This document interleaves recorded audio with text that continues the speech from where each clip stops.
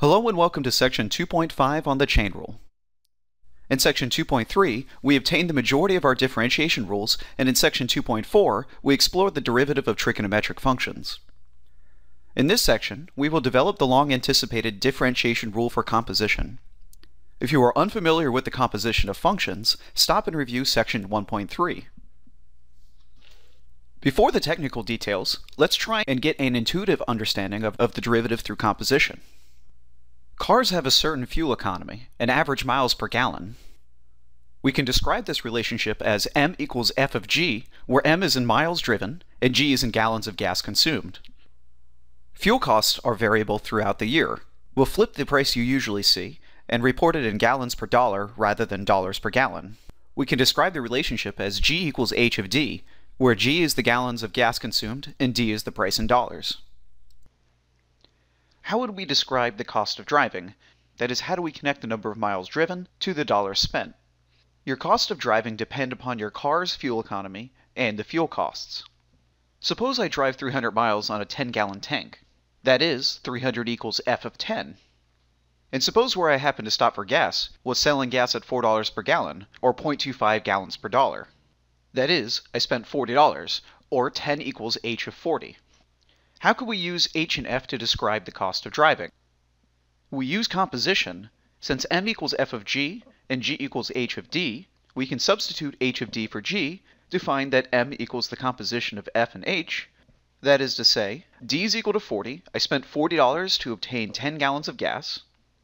And with those 10 gallons, I drove 300 miles. Let's incorporate rates of change into this discussion. For fuel economy, the units would be miles per gallon, and for fuel costs, the units would be gallons per dollar.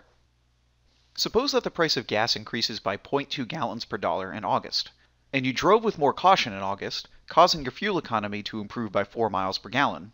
How would you expect your cost of driving, the miles per dollar, to change? Working backwards with the units we have, if we multiply fuel economy change and fuel cost change, we obtain the units for the change in cost of driving. So with an improvement of 4 miles per gallon, and an increase of 0.2 gallons per dollar, we'd expect an increase of 0.8 miles per dollar in our cost of driving. Let's take another look at these units. We've just seen how average rates of change are multiplied through composition. We took the change for the month of August, an average, and we expressed that with delta for a change. Let's move away from that example to abstract variables. Suppose that y depends on x through the function f, and x depends on t through the function g. In terms of average rates of change, we're looking at the change of y with respect to t. Our example highlighted how average rates of change are multiplied through composition. But we are not interested in averages. We are interested in instantaneous rates of change, derivatives. In section 2.1, we emphasized how limits change the average into the instantaneous.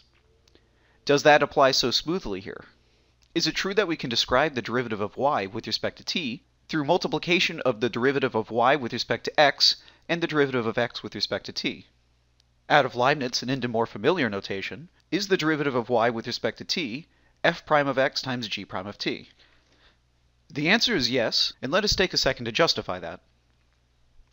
We're taking two functions, y equals f of x and x equals g of t, and we are assuming that they're differentiable. We're interested in finding the derivative of the composition, that is, the derivative of y with respect to t, or the derivative of f of g. We'll find this derivative through the limit definition. But instead of h, we'll talk about delta t, which represents the change in t. Since y is equal to the composition of f of g at t, our limit can be written as delta y over delta t. But we know that y depends upon x, and x depends upon t, so we can algebraically work delta x into the fractions. Because the function g is differentiable, it is also continuous, which means that as the change in t goes to 0, the change in x would also go to 0. Notice that the first limit is the derivative of f, and the second is the derivative of g. We began by assuming that these functions are differentiable. That means that both limits exist. So we were correct in using an equal sign, because we can split the limit over the product due to the smaller limits existing. And we obtained the derivative of our composition. We obtained an expression which is an alternate version of the chain rule. Let's manipulate this into an easier form. Since u equals g of x, the derivative of u with respect to x is g prime of x. Similarly, y equals f of u means that the derivative of y with respect to u is f prime of u. And since g of x is just a placeholder for u, we find that the derivative of y with respect to u is f prime of g of x. We make the replacement of dy over du and du over dx to obtain the chain rule.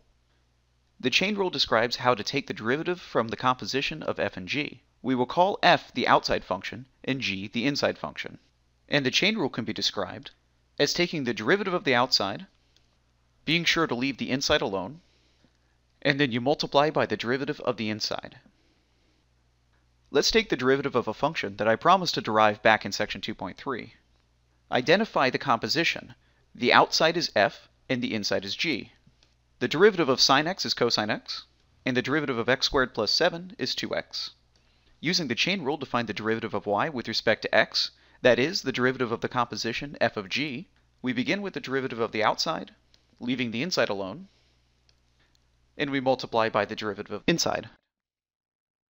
If you like, you can do this in 2 steps. You take the derivative of the outside, leaving the inside alone, and then multiply by the derivative of the inside, which we have yet to take. This method allows for taking the derivative of more complicated functions. For example, a function which is constructed of multiple compositions. We take the derivative of the outside, leaving the inside alone, and multiply by the derivative of the inside, which we have yet to find, and will need to apply the chain rule a second time in order to calculate. Taking the derivative of the inside, we multiply that derivative to the existing answer, leaving the inside alone, and then take the derivative of the inside. We obtain a nasty looking derivative, but you want to get used to that. Not all calculations are going to end up pretty. We end with an application of the chain rule on powers of functions. This rule recognizes that the outside function is an nth power, and immediately uses the power rule. For example, take x to the 5th plus 4 to the 90th power. The outside function is x to the 90th, and the inside function is x to the 5th plus 4.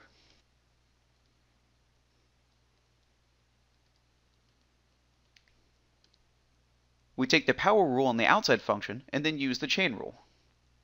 In summary, we have filled our list of derivatives. We now have a derivative for every building block and the ability to differentiate all of their combinations. It takes some time to get used to the chain rule, so be sure to strengthen your understanding through practice.